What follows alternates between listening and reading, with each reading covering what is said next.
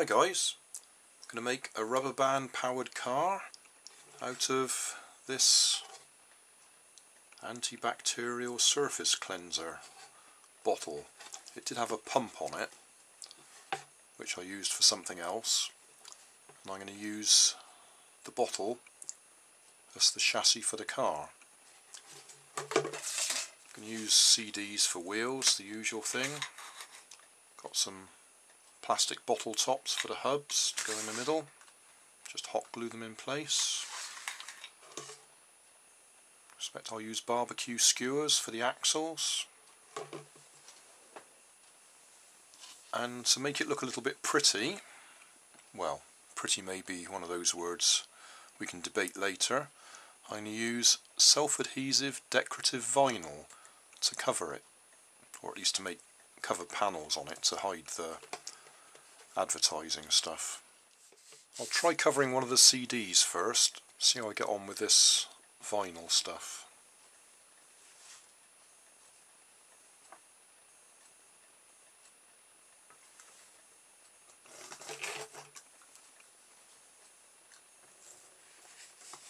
Well, that's covered it, so you can't see what my CD said on it.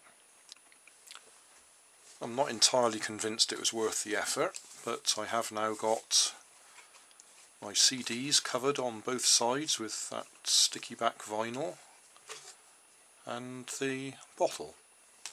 So I've covered over basically the advertising information and the information on my CDs. So now we'll fit the wheels in place. I'll cut a hole in the back so we can get to the axle to wrap the rubber band around it. Drill a couple of holes there and there and put the axles through. I've actually used my soldering iron to make the holes for the axles to go through. And I've made an extra hole just there, which is where I'm going to attach the rubber band. Now we can find out if hot glue will stick to this sticky back vinyl. Just warming up the hot glue gun. Right, that's the axles in place. I've used little plastic beads as spacers. Same at the back.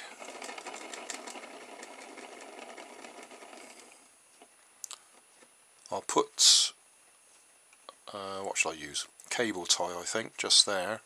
Something to hook the rubber band onto. And I'll feed the rubber band through that hole and loop it round itself to hold it in place. Right, that's the rubber band through there. Loop it through itself.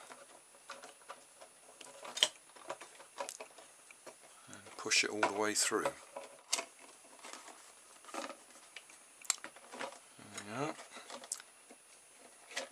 I'll put a little hook on there, like I said.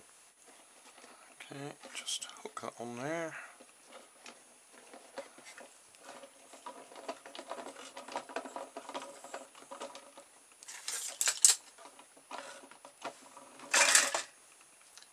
Looks good.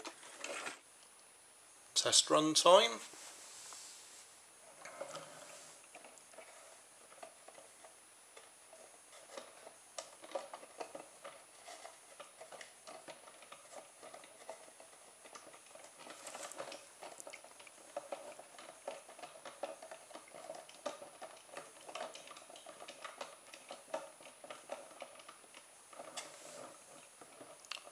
Point them in the right direction.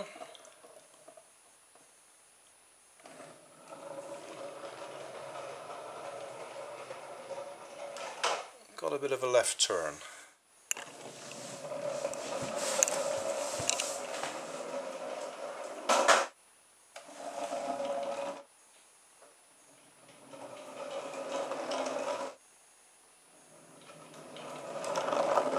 Summary time.